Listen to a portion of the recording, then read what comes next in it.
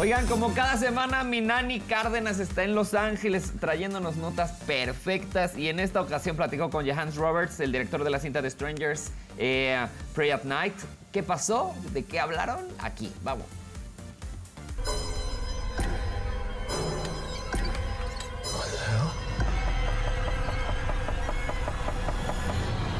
Queridos amigos, ahora nos encontramos con un gran director que, bueno, dirigió esta gran película de secuela que es The Strangers después de 10 años. Hey, how are you? Yeah, very good, thank you. About the characters, how difficult was to choose like those actors and actress for this movie?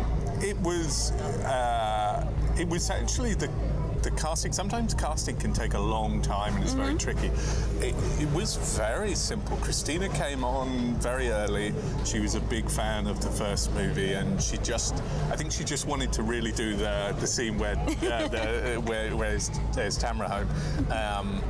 And then, you know, Martin was, again, he was the first person that came to me, and I was a big fan of his from a long time ago, actually. And we just hit it off, and then the two kids were just amazing. How difficult was to keep the same essence from the last one? Because there's 10 years between each another. Yeah, it was a very tricky one, but I have a big love of the first movie, and I love the whole pacing of it and the look of it and the way Brian created the scares in it.